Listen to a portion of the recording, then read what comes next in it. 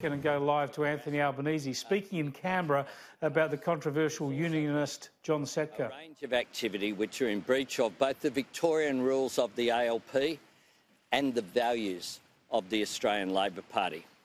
As people would be aware, John Setka contested that action in the courts and lost.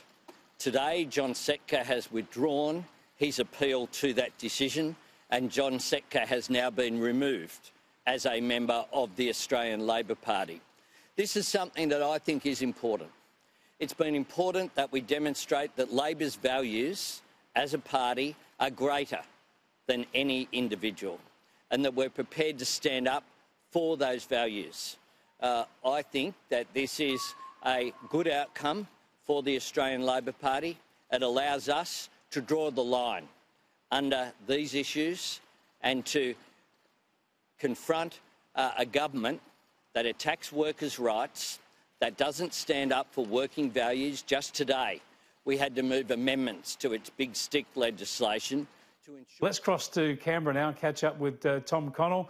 Tom, a bit of news there, dropping just as everyone's getting ready for question time with Anthony Albanese winning this battle head-to-head with John Setka. He's managed to remove him from the Labor Party.